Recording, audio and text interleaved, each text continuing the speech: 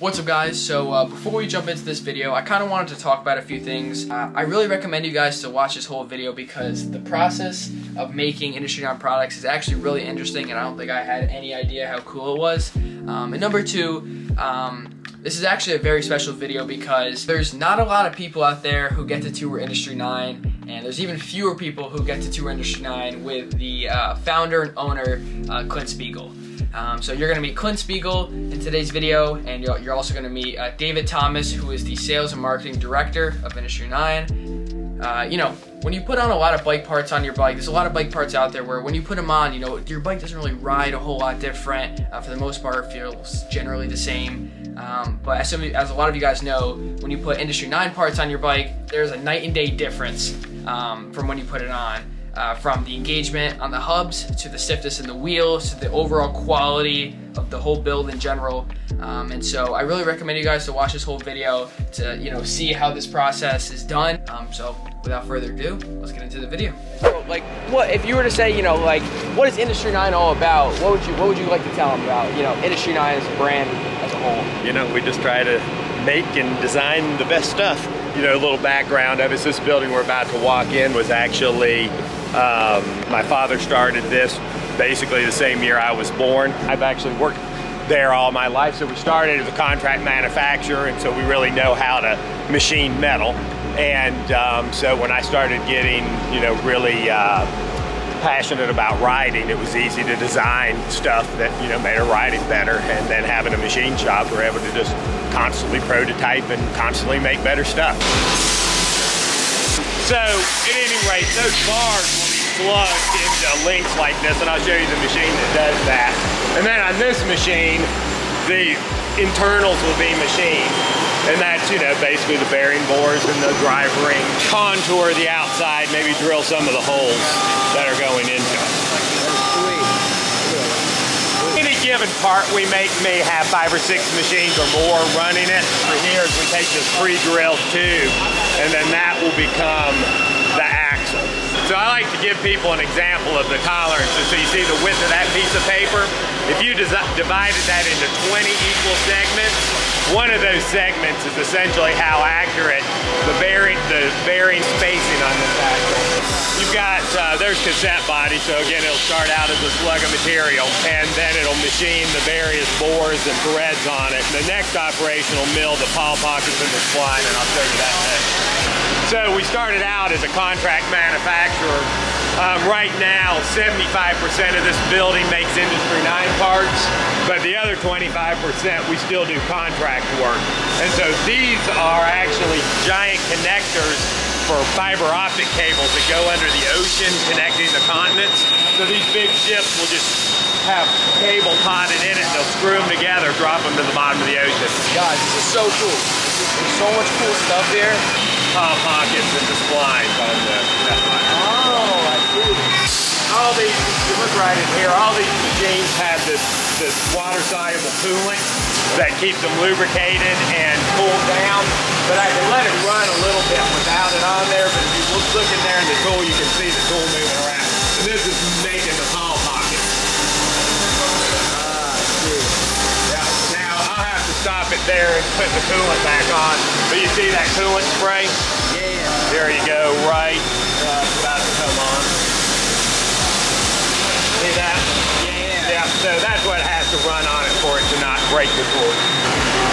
See how it's changing the tool there? Yeah. And that's doing the drilling operation for the stem bolts. But after that's done, and you can watch it here in just a second to see if we can keep from getting wet. But see, it'll finish up drilling the hole, then it'll take another tool that will do another aspect. So that is tapping the hole. So you see how the thread screws in, it's a tap screws in, and then it reverses and screws out. So what basically happens is that part will look like that, and then it'll be loaded in this machine, and then the final operation will be done. Yeah, the best stem out there. Yeah, heck yeah. So you see how it's turned at an angle right there?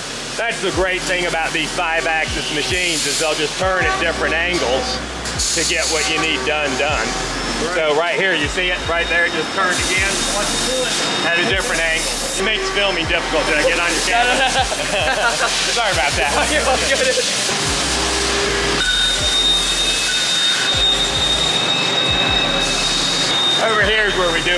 the spoke hole drilling for the hub and the hammer, just depending on whatever the hub. So you can see right there, you got a 5-axis machine that was just drilling it.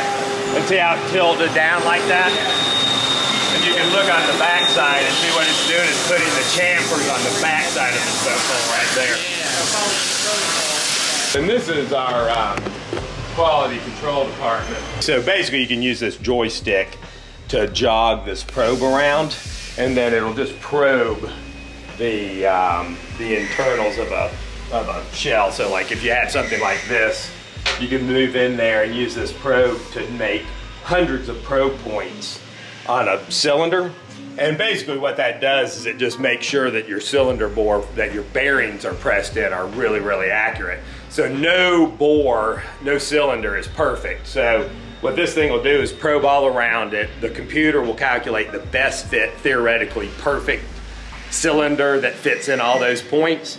And then it'll look at every single point that is outside of that perfect cylinder, and that's how you determine by how much it's out of that perfect cylinder, how good your pores are. You know, that sheet of paper example I used, it's measuring discrepancies in the cylinder that may be, you know, a 20th of that sheet of paper. I'm like in heaven right now.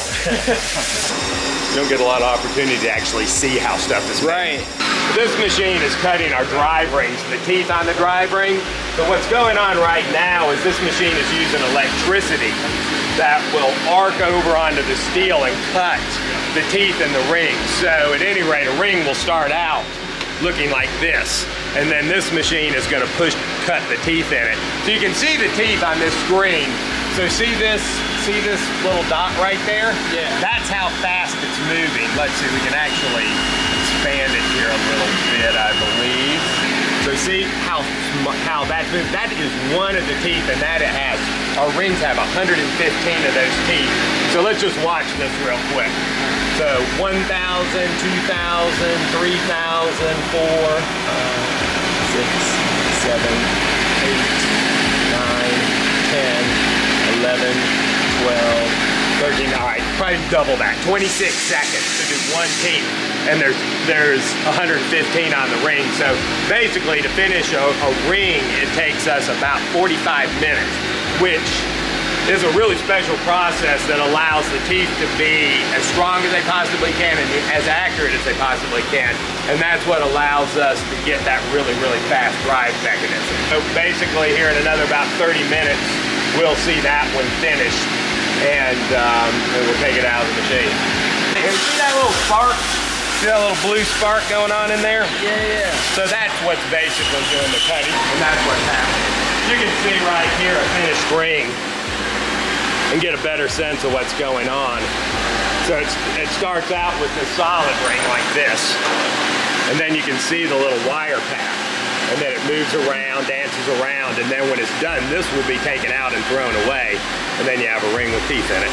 So this is, you can see the spoke coming out of the machine here, but basically what's happening is all the machining is going on right there, and these spokes, they start out as a 12-foot bar of aluminum, and then it goes to this machine, and it machines that this machine is a special machine called a sliding headstock machine, and it's designed to make parts that are really long and skinny.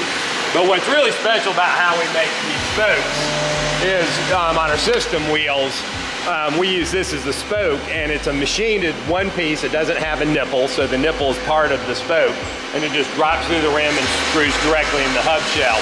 But one of the things that makes this better than regular wire spokes is, you see our thread is oversized. So if you looked at a wire spoke, that thread would be way smaller. So the thread is the smallest diameter on the spoke, thus the most likely to break. So we made the spoke a lot stronger by making this thread oversized. And then we also, by integrating the nipple, you'd lose that connection point, which makes it a lot stronger. All right, guys, so right now we're gonna move on to the anodized stuff. And so I'm really excited to see this because, you know, the anodized colors just makes all the parts pop. Anodized is one of the coolest things we do. We started anodizing ourselves when we first started Industry 9. We outsourced our anodizing to some other, you know, top anodizers around the country, but they couldn't match the colors, and I'll explain to you why the colors are so hard to match. But basically, anodizing is an electrochemical process that converts the top layer of aluminum to aluminum oxide. Now, that does two things. It makes the surface scratch resistant, so, you know, hits, sand, rocks, whatever won't damage it.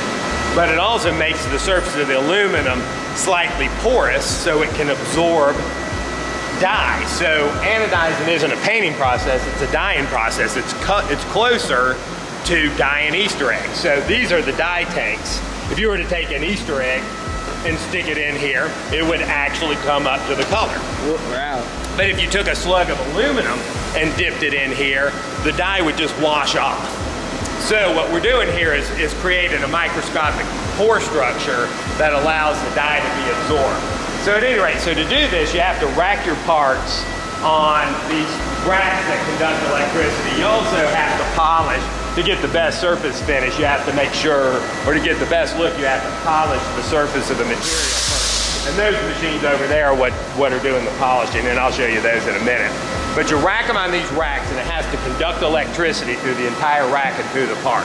So what you do is you move over here, is you hang them on these racks, and you have this power supply that meters a very specific current through the bar, through the racks, through the solution, and then to the cathode that completes the circuit.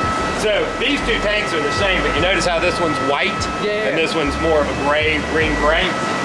What's happening is this is basically a diluted sulfuric acid, but the chemical reaction is happening. And so these what makes it white are hydrogen atoms being released.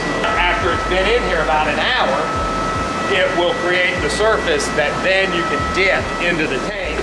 And then the longer you leave them in there, the more the color comes up until you get the right color. But here's the deal. You have to have everything incredibly process controlled to make sure that your colors come out right. So every one of these tanks have to be exact right temperature, the right chemical composition, the right pH, the right time that goes into it. But the most sensitive element is what's going on in these tanks. So when it's doing that chemical conversion, you are creating heat. And so you have these heat exchangers and a computer controller that are turning on and off a valve to keep these tanks at exactly 70 degrees. If it goes even a half a degree warmer, 70 and a half degree, the pore structure, this is microscopic, but still microscopically, the pore will become wider and shallower. But if it goes even a half a degree colder, the pore will become smaller diameter and deeper. And what that means is it changes how the dye is absorbed. So the worst dye is the green dye, and it's a two-part dye, and it's got a yellow molecule and a blue molecule. Yellow and blue make green. But unfortunately, the yellow molecule is a little bit bigger than the blue molecule. So if you have that wide pore, more of the yellow will absorb less of the blue, and you'll get a yellowish green. Or if it's too small and tight, you'll get a bluish green. But over here is where we do our really high production stuff. So our OEM customers are pretty much always buying black. So this is going to be just for black anodizing. And you can see black stems, black tune caps, cassette bodies are all black. And we built this all ourselves. You know, we have highly capable people that are able to do all kinds of machines and system building. One that's wrong. Okay, cool. So that's what a stem faceplate looks like when it comes first off the machine. So it's a nice finish and it looks good, but you can see a couple little surface imperfections, maybe a little bit of a burr on there. And so then you tumble it. And in these machines, they spin the parts really fast, and they're in individual containers so they don't beat against each other. And it takes off just a little bit of the metal and rounds the corners and stuff like that. And then when that is done, it goes into this other machine. Do you have a finished one anywhere? Do you have a polished one? She does. Somewhere over there, yeah.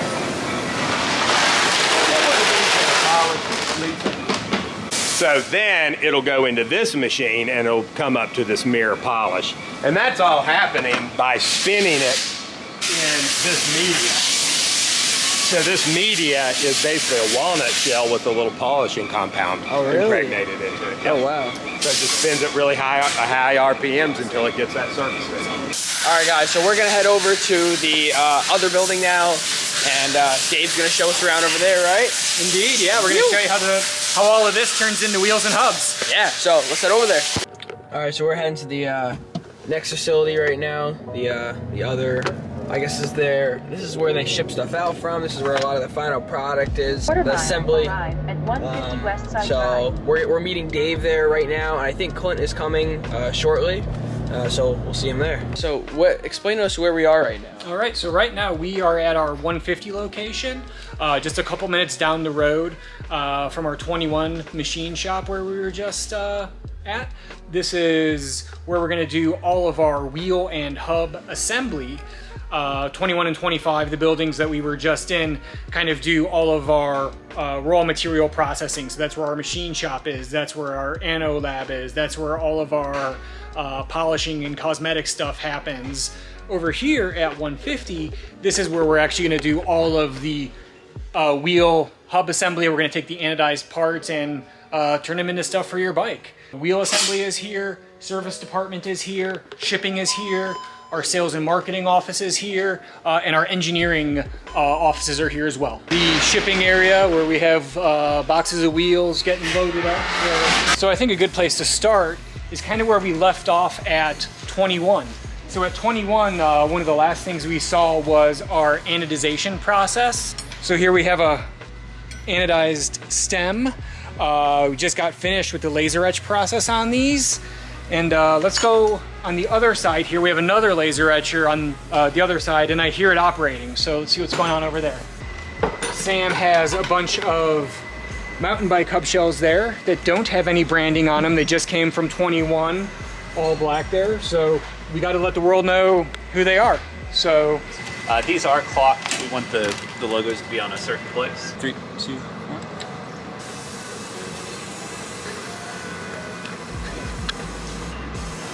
What?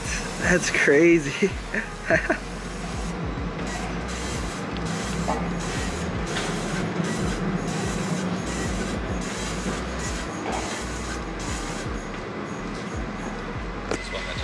Oh yeah, there you go. Every free hub body and every stem body and every stem face plate is gonna pass through one of our 3 laser etching machines. Then we kind of bring it over here to this inventory area. Oh wow. So this is where we're gonna keep pretty much all of our ready to assemble inventory. So all of our colored hub shells, all of our spokes, axles, those aren't anodized. This is where we keep some of this inventory. End caps over here. I have our BOMs generated. And that's a bill of material, which is pretty much calls for everything that the wheel is going to use. So we have spokes, rims, hub shells, bearings on there, free hub body parts, the both the hubs for our standalone hub product and our system wheels are gonna start out of this area here. So free hub body assembly on the closest bench here, and then hub assembly as we go down the line. So hubs, after they come through here, we do a QC check to make sure that the bearings are spinning freely, the mechanism is working correctly. So what are your personal favorite hubs to ride right now? Yeah, what do you? Hydra. Hydra? All the way. Hydra, right. All the way. Can't go wrong with Hydra. Yep. Everybody knows, you guys, I know you guys all love Hydra. You just can't go wrong with a Hydra, you know. They're just, that engagement is just something you can't live without. Can't live without it. Once you try it, you never go back. Hell yeah. But even the 1-1 hubs are good. I was actually riding a set of the 1-1 hubs for a long time prior to our launch during our development process. But the 1-1 hubs are just still awesome. There, was it a good ride last night? Amazing ride. We had a good ride. For all you guys that don't know, he was on the ride. I'm pretty sure you do know because we were talking for a good bit. Yeah, we talked for a while. So, but yeah, we got to ride again soon. That's right. Just like that. That's so cool. So if you guys don't know, I have the Hydra S on the Trail S on my Portal, and then I have the Enduro 315s on my Hardline. So I ride both of those. So that kind of gives you an idea of what I ride, in case you guys didn't know.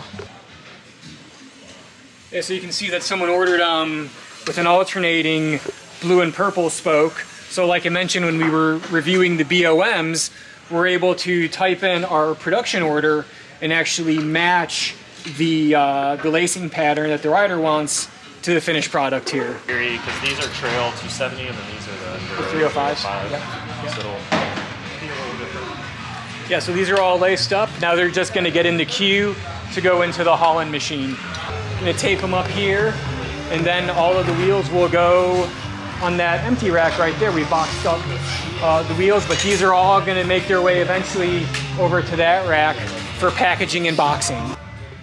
Whoa, Ready to go, and yeah, we're pretty well positioned for future growth because this is our whole building, but on the other side of the wall, Oh wow. plenty of room to expand. Oh wow. What's up? How are you, dude? Doing good. What are you working on? Some hubs, dude. Some fronts. Oh yeah. Yeah. Some 15mm fronts. Yeah. Yeah, Cool man. stuff. Getting some good, putting some bearings in. Yeah, dude. How's your tour going? It's going good. It's going good. Yeah. Yeah. How's your day at work going? Great, dude. Yeah. Yeah, nothing's better, man. Sweet. All right, I'll say. Cheers. Christian here is working on stems right now. So yeah, all of our stems fresh off the laser here, getting ready to go into inventory. Look at all these colors, guys. This is heaven right here. I'm actually, if you guys are following my Instagram, you'll know that I'll be giving away an Industry 9 stem. All you guys got to do is find me, and maybe I'll give it to you. Who knows, right? So make sure you guys are following me on Instagram. What's up, guys? How are you? Yeah. Man. So you got Willie, Dave, Ricky. These are service dudes, and I think Chad might have helped you with your wheel, but like I mentioned, he's over running prototyping stuff at 21 right now. Yeah. But yeah, when we get service needs or wheel rebuilds or any kind of troubleshooting questions, this is the guys that you talk to. So. All right, guys. So that was the tour of Industry 9 of both of their buildings. Clint and Dave, they both showed us around, and so thank you guys so much. Yeah, thank you guys. guys. Are the best. Thanks, Lawton.